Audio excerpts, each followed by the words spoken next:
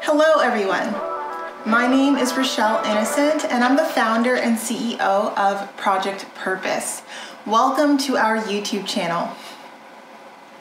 Our community is focused on fostering the intellectual and character development in children.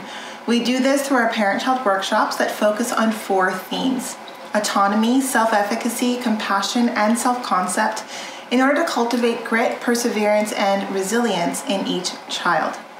At Project Purpose, our overarching mandate is to renew and rebuild family, communities, and relationships. Our YouTube platform provides us with an opportunity to have discussions on all topics that relate to family, community, and relationships with ourselves as well as with others, with a primary focus on mental health and education. More precisely, the ways that the institutions of mental health and education have played a role and currently play a role in our societies at large. These discussions and debates provide us with an opportunity to think critically about what needs to change within these structures in order for us to live up to our bold slogan: support, protect, and empower each child through youth-focused development, better known as leadership in juvenescence. We recognize that in valuing our children's leadership potential, that also translates as recreating and co-creating environments in order for our children to thrive. For those of you who are particularly keen, we also write thought pieces on our website. We drop those every other Sunday, and we have one scheduled to drop this upcoming Sunday. I've included a link under my finger, so definitely be sure to check that out once you're done watching this video. Now, as is the YouTube convention, definitely subscribe. Join the community, you don't want to miss out, and make sure you hit that post notification bell so that you're aware of every time we post. And of course, if you like our content and you want to have these conversations continue, definitely be sure to like, comment, and share this video. Let's get into it. Hello everyone, welcome and welcome back. For those of you who are returning to our channel, for those of you who are new, on this channel we cover topics that relate to mental wellness, mental health, and education, and we're looking to make change. So we're here, a couple of game changers, hoping to have deep conversations that ignite the change that will hopefully make the systems that sort of revolve around mental wellness, mental health, and education better and better equipped to support the people that they are built to serve. So this week is a continuation of our conversation that we had on education. Just a quick recap. I had a few videos the last few weeks that we covered education that really addressed my specific pain points with the juxtaposition between mental health and education. I, in one of those videos, made some pretty strong and bold statements about educators and their role around education, which later involved a lot of really great and animated discussion that had me recognize that while definitely it's a place where we need to look and there's a place where we could probably provide opportunities for growth and development, it's still premature to make any bold accusations. So in that spirit, this video is a bit of a continuation. So I think what I might do is I might do a series of drop-ins. So I made a very bold statement. I subsequently apologized for said bold statement. And in this video, I'm addressing the areas that are really the cause of why I needed to take a step back and reflect, and recognizing the blind spots that I have within the arena of education. And I think what I'd like this video to be is going to be a very different tone. I'm taking on a very different role. Rather than me come to you in this video as an expert, providing you with the resources that I've been exposed to that have informed my way of thinking on things, this video is me sort of being open and honest about what I've discovered through the progress of these videos and the conversations that have generated as a byproduct of these videos. The blind spots that I've recognized that I have in this area. And I'd like this to be considered an open invitation to fill those blind spots out with your knowledge, with your information. So definitely this is me taking on more of a learner's hat and just being genuinely curious about the areas that I don't know a whole lot about by way of education and how things work on the ground. I think before jumping into the video, I'm going to quickly do an insert of the comment that I made, an insert of the apology that followed, and then what I'm going to do is follow up with let's do a deeper dive on the specific blind spots. Let's get into it. Because too many children who are normal, who might be a deviation from the majority, but still their disposition has been constant, and who are getting misdiagnosed with mental health issues. So observer relative biases are things that we need to completely nip in the bud, and we need to also recognize whose voices we shut down. And I'm all about like making sure your voice is heard and making sure that you get your voice out there. But if that voice is telling you that you need to medicate your otherwise healthy child because your child makes it hard for someone to do their job, then that voice needs to get shut down very quickly. All right, so now that you've seen the clip, I definitely wanted to take this opportunity to apologize for the message, for the tone, as well as for the delivery. I definitely meant it when I said it. I felt that I was speaking from a place of conviction, and I was speaking from a place of really being a child advocate. All to say, that doesn't give me any permission, any pass to disparage an entire group of individuals. Okay, so by now you've seen the bold comments, you've seen the apology. Let's jump into the blind spots. So one thing that I know for sure is my knowledge is fueled by research papers, dissertations, journal articles, different blog posts potentially, surveys, polls, different studies, whether they're federal government studies or whether they're private studies. A lot of pretty much 95% of the information that I relay to you is from formalized documentation on the topic of education, on the politics around education, on the evolution history of education. My biggest blind spot is it would be the blind spot of anyone who is sort of trying to investigate and get a sense of the system on the outside, but doesn't have any real sense of the functioning of the operational aspect of that system from the inside.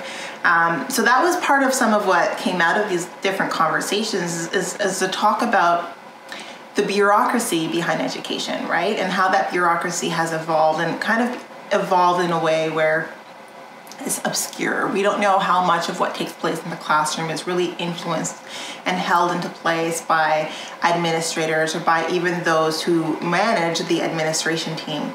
So this is a video to dig deeper into the culture of education from the viewpoint of the educator, who maybe potentially was thinking that being an educator was being a change agent, but then recognized that they were very much that their role was very much already predefined and there wasn't a whole lot of wiggle room there. So I guess that's my first question. My first question is, how much actual authority and autonomy does a teacher have within a classroom when it comes to the decisions that they make around how they choose to manage that classroom? And that's not just when we're talking about disruptive behavior, just manage the classroom in general. How much of that is prescribed by those above them?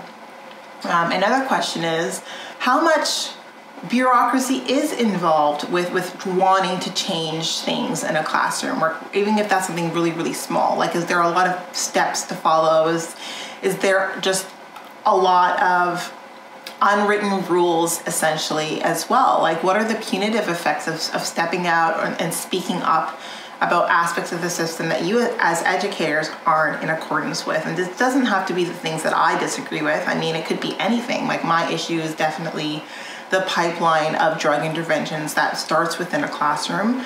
But I'm sure that there are other issues that stem from the classroom environment that you as educators would be more suited to speak to, and maybe have spoken to and have recognized that there's an unwritten rule or several unwritten rules around speaking up around those given topics, and there might be ramifications as a result of, you know, not following or coinciding with those rules and regulations. So I'd love to get a sense of that, because one thing that I've recognized is I had this assumption that educators had a lot of say around how they manage their class and how they choose to handle different students.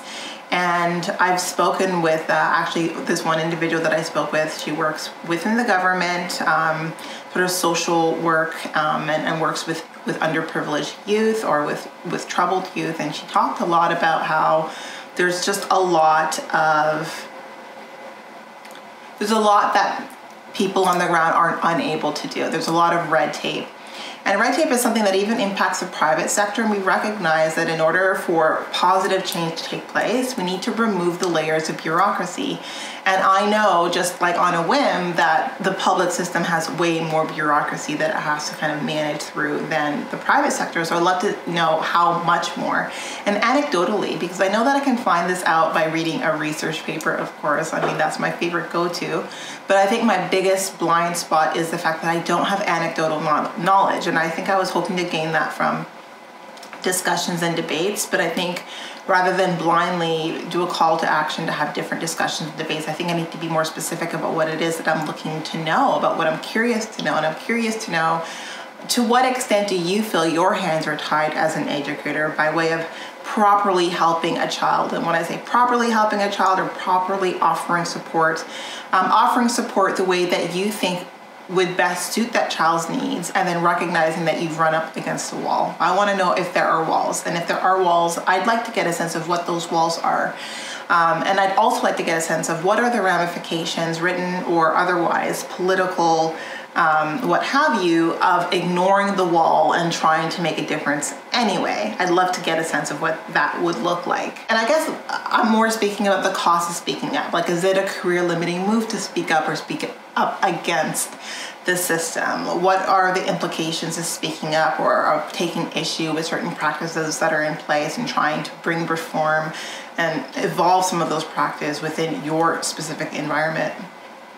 I'd also like to get a sense of what those drug intervention pipelines look like within your specific school, within your specific school administration, within your specific district, and what about those practices, are outdated by your viewpoint, or you feel, with a little bit of tweaking might be better. How disruptive behavior gets addressed specifically within your school, and what you feel are the pros and cons with how it's addressed in your school specifically. And I get some of this information anecdotally from parents, but I'd love to see it from a teacher's point of view. At what point, if it is the case that you take issue with some of the ways that, disruptive students get managed within your school, I'd love to get a sense of why. I'd love to get a sense of how those cases are managed. I'd love to get a sense of how broadly accepted those practices are, and how many children have sort of got swept into that pipeline as a byproduct of no one really taking a magnifying glass and looking at it. And then how many teachers kind of look away because too many of those who chose not to look away were penalized as a result of it. So I think that that's a big blind spot that I wanted to address. I want to get a sense of the bureaucracy, the mechanisms behind that bureaucracy, the policy and processes, the governance around that bureaucracy, because these are internal documents. These are not documents that typically one like me who's not part of the system would have access to or can get a hold of. In the interim, while I wait on your responses, on your engagement, I'll be doing my own research and seeing, what at a federal, provincial, regional level policies and procedures exist that might inform some of the practices that take place within schools, and I'll also be providing that information to you. And what I'll try to do is I'll read these documents and infer practices from what it is that I read. So just kind of infer how that might translate in a schooling system, and I'd allow you, those of you who are part of that system, to correct me if I am off base. So this is the way that I'd like to kind of start having conversations around education. I want to be much more mindful about the inclusive aspect of that conversation, and saying that all players, regardless of where they are on that field or what role they have played, have an opportunity to be a change agent, to be a hashtag game changer, because I think that in order for this to really work, all of us need to have a voice. And that's a change in attitude that I've had over the last month and a half or so. I think that the more inclusive we can make this movement, the more probability that we have that it'll actually turn into something. It was really important that in this video, I took off my expert hat and I put on my learner's hat, and I showed you that I'm here willing to learn, right? I'm not here with all the answers. I'm not here doggedly going after an objective and being very dogmatic about the way that I look at it. I'm happy to evolve my view on the given topic. I mean, I'm not going to change my general position on drug interventions in young children, but I'm happy to have that position colored by more information so that I don't see it from the perspective that is strictly based on like the research that I've been exposed to. I'd love to get a sense of how it translates anecdotally, how it translates from an educator's perspective, from an administration's perspective. I know a lot about this information from a neuroscience, from the science, from the research. So I guess from a mental health psychological point of view, I've read a lot about it by way of, counter pharma research studies. So studies that kind of build around some of what is put out into the market by pharmaceutical companies to create a general sense of ease when it comes to prescription medication, and how they try to kind of break through that ease with real information that shows like the real demarcation of the landscape. So I think that we can formalize the landscape in written prose and make it look a certain way, but I think that we can color that perspective and build it out and give it dimension by hearing from the very specific experiences that we have from people who've worked in the field for probably the majority of their career, if not their entire career. So that was the gist of this specific video. I wanted to ask my different questions. I wanted to kind of make it open. I wanted to give everyone an opportunity to give their perspective, give their point of view. And I know that it's a bit of a sensitive topic, especially if I'm asking for you to let me know, what practices you don't agree with. And if there are really bad ramifications as a result of it, then I do definitely invite you to continue on sending me emails and letting me know, and then I anonymously, of course, will share that back with my audience, because I think we all need to understand why certain levers function the way that they do in order to build a counter position that is thorough, that is thoroughly thought through, and that takes into consideration potential blind spots, because we definitely don't want to advance and create change not seeing the full picture. So I guess this is me backpedaling, looking to get a better sense of the full picture, because I am deeply, deeply motivated to see this change translate in my lifetime. And I think that if that means that sometimes I push forward and other times I take a couple steps back, then I'm willing to do that song and dance for you. So I really do hope that you enjoyed the content of this conversation.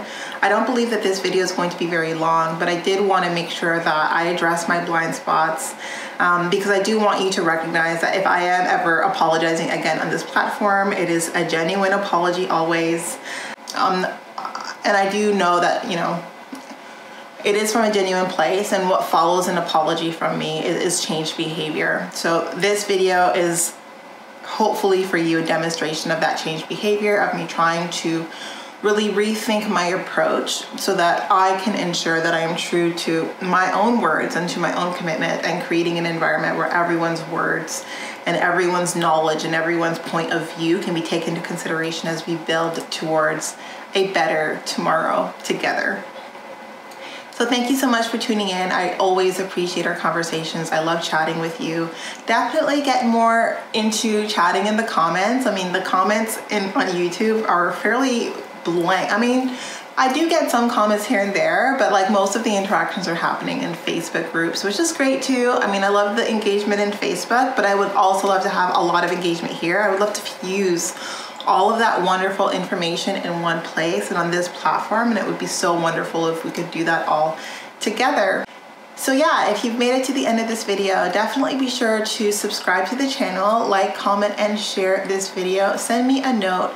I've also included in the description access to all of my social media platforms. Make sure you give those a share as well. And I will be planning a 1K giveaway. So if you think that, I'm not about that life, I definitely am. So really pushing to get to 1,000 subscribers. I think my initial goal was 1,000 subscribers by the end of March, but I had to move that out. I mean, I'm not really quite sure how quickly this goes, but I'm feeling the momentum, and I'm super, super excited. So for those of you who have subscribed, thank you so much. Please get those that you know to subscribe as well. Let's share this message.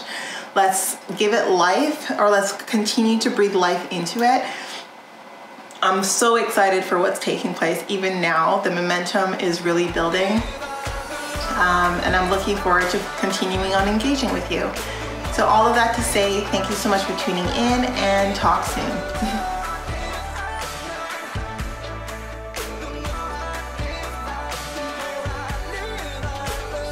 I just feel like no one's listening.